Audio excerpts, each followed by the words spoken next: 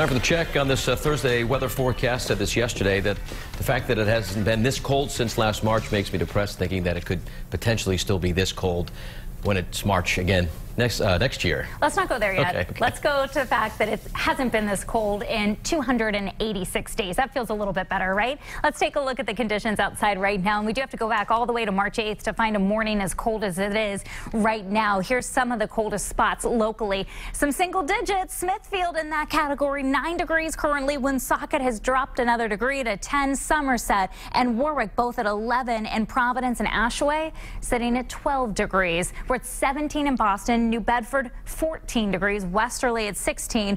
And Richmond at 12 degrees. So is Willimantic. It's not just the temperature, but the winds. If you look past the icicles this morning in North Scituate, you can see some of the little flags here kind of whipping in the winds. The ground in spots still covered with at least coating of snow from yesterday's snow squalls.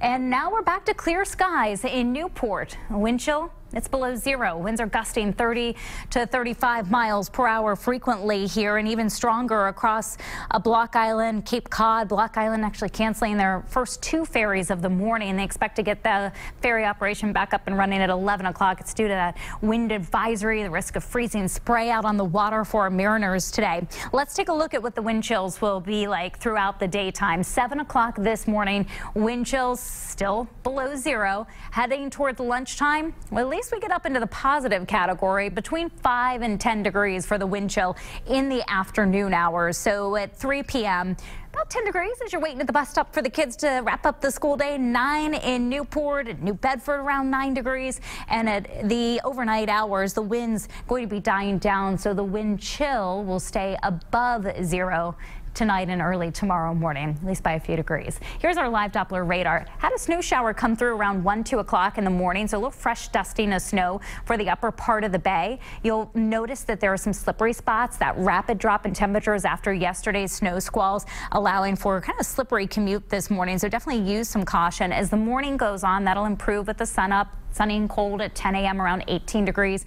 Noontime temperatures at 21 in the afternoon highs, and only climbing up into the lower 20s in most spots. Pretty uniform across southern New England, with west-northwest winds still gusting to 30 miles per hour, about 22 at 2 and 3 o'clock in the afternoon. Another cold, dry night for us. Winds will be diminishing. The temperatures dropping will fall to between 10 and 15 degrees again tomorrow morning. It's all in the wake of this Arctic front that has moved through. High pressure going to build in as that high moves overhead. The winds die down this evening and tonight. And if you've got travel plans here at the end of the week, we're looking good across New England. Dry conditions, sunshine, and clear skies then into the overnight hours. And that's true for northern New England all the way out across New York State and Pennsylvania. No weather-related issues for Friday either. Dry right through your Friday evening commute. In fact, a 7-day forecast here with no major storms right as we look ahead towards Christmas Eve and Christmas Day. So very cold next several mornings and afternoons. Temperatures at tomorrow in the upper 20s. Saturday will push that high closer to the freezing mark, so still well below normal. The normal high is low 40s.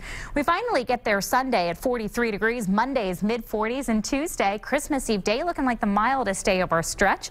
Christmas Eve night, temperatures in the upper 20s and lower 30s, dry and cool.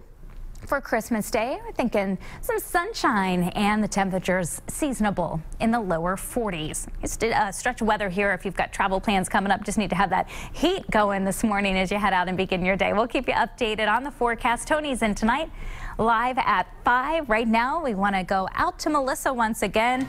Hot cup of coffee, getting the car warmed up maybe before you head out.